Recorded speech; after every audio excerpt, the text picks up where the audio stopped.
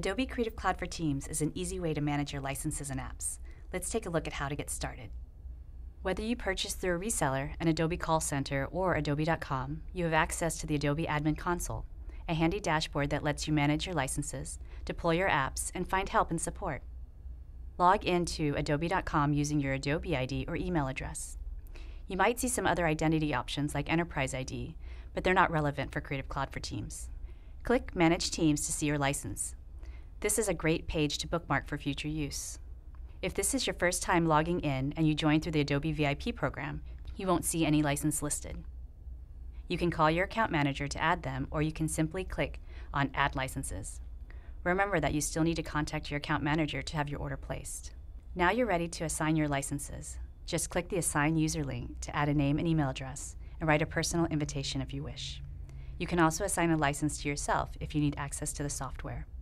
If you want to assign multiple team members at one time, click the Assign Users button. Then upload the user's information in a text file or a comma-separated file, also known as a CSV. Just make sure that the email addresses in your file are comma or tab delimited. If you want, you can also just paste an email address right here to send an invitation. You can see the status of each license on the left.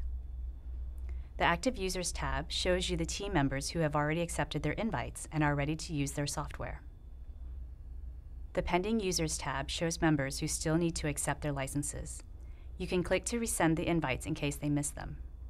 Now let's see how to deploy software. With Creative Cloud for Teams, either you or your team members can install software. Let's first look at how users can do it themselves if they're set up as administrators on their own machines. The invitations you sent earlier will direct users to the product download page. Here they can click on Download to install the Creative Cloud app, followed by the selected software. If they already have the Creative Cloud app, they'll just see an option to install their software. They can also log into the Creative Cloud app directly to launch their software. What's great about this deployment method is that it gives everyone the flexibility to install what they need, when they need it, and it cuts down on the workload for IT. But admins can also choose to use the Creative Cloud Packager to better control which apps are installed and whether to automatically install upgrades. Creative Cloud Packager creates a native installer package that can be deployed by all major third-party tools like SCCM and Casper. You can watch the video in the Deployment tab to find out more about using Packager. Then you can download Packager and create a package of apps for users to copy to their machines. When they launch the package, it will install the apps. Want more admins to help you manage licenses? Add them right in the Admin Console. These secondary admins will have the same rights as you to add licenses, create packages, and manage users. It's a good idea to have at least one secondary admin in case you move or leave the company. You can also reassign licenses at any time.